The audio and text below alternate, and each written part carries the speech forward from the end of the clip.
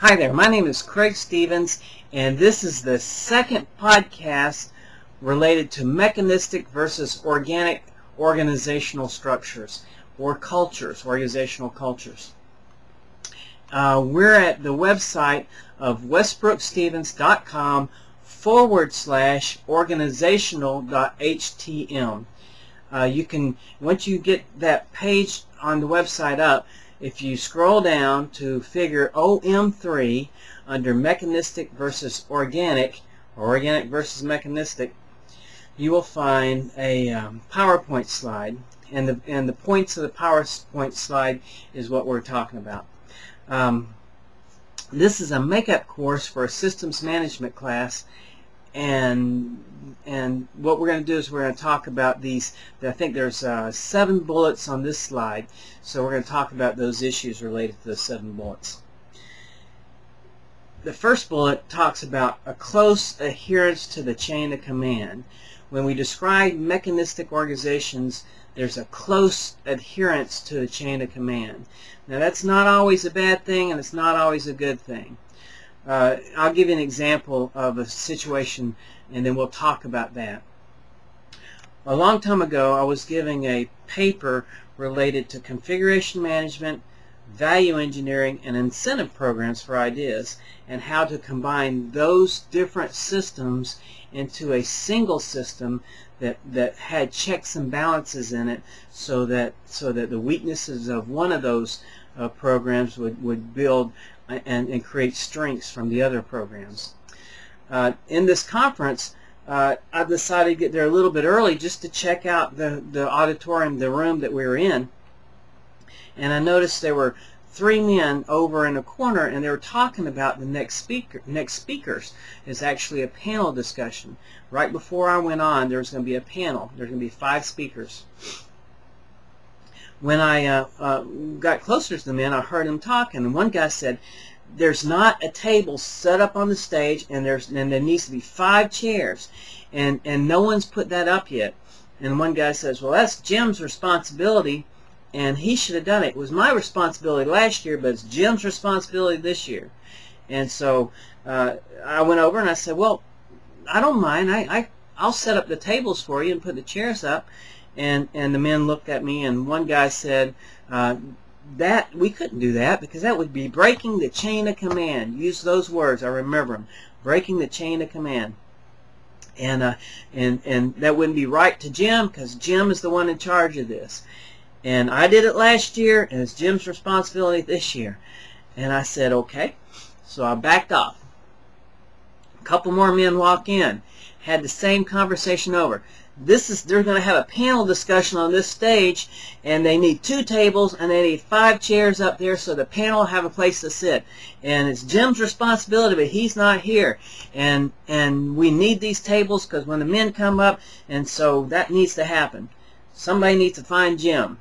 And I went over again, and I said, "You know, there's 2 busboys over here. If you ask them to put up the table, or I can ask them to put up the table, and I'll help them." And they got the same answer. "No, you shouldn't do that, because that would be breaking the chain of command. And we wouldn't want to do that, because I did it last year, and it's Jim's responsibility this year." That's the answer I got.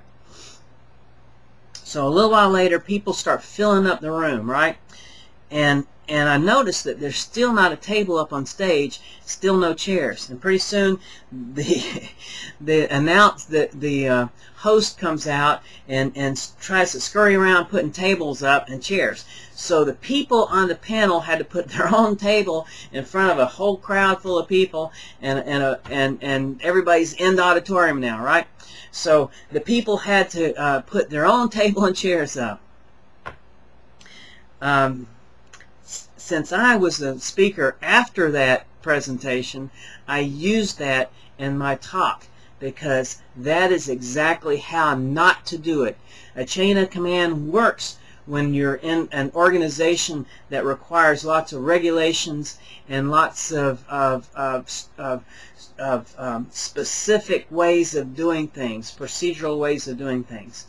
But even in that situation, that was the wrong application of a chain of command. A chain of command has to, well, let's take it this way. We're talking about highly mechanistic. Each one of those gentlemen who had that conversation before the thing started probably came from a highly mechanistic organizational structure. An organic culture on top of that would have made the common sense conclusion and logical conclusion that this is not a critical item. This is not a critical activity, and everybody needs to pull together in order to make this whole conference a success. Because if this conference is a success, then we look successful as the officers of this conference. No one made that logical conclusion or came to that logical conclusion. Even when you have a close adherence to a chain of command in a mechanistic organization, you need to have a little bit of an organic culture saying that you can go outside of that chain of command when it really doesn't matter, when it's only going to be for the good. And so that's part of a extreme mechanistic organization. That's what you might find. In an extreme mechanistic organization, you'll find functional divisions and silos with highly specialized tasks. There will be a formal hierarchy. It may take you 6 signatures to get a letter out the door. There's a lot of times there's detailed job descriptions. In these job descriptions, you have the rights and the obligations and the technical methods to use the job. A lot of vertical integration. Let's see. The other point, and probably the final point we'll make, is the supervisors will instruct and train and make decisions on the actions and operations and behavior of the employees, of the workers. Now, all of that to the extreme is bad, but there's cases when mechanistic, and we talked about this, when mechanistic is the best way to go. And that's when the risk is high. There's a lot of regulations because of pollution prevention. There's a lot of regulations because of safety and security, and a lot of regulations maybe because of records management. And I think we used the example of a hospital situation before. So that's all I have on organic and mechanistic, and in the next podcast we'll talk about another subject. We'll talk about the structural dilemmas. My name is Craig Stevens. If you want to reach me, you can email me at craigastevens@westbrookstevens.com. And the website all of this is located on is westbrookstevens.com/organizational.htm. Thank you, and I'll see you in the next podcast.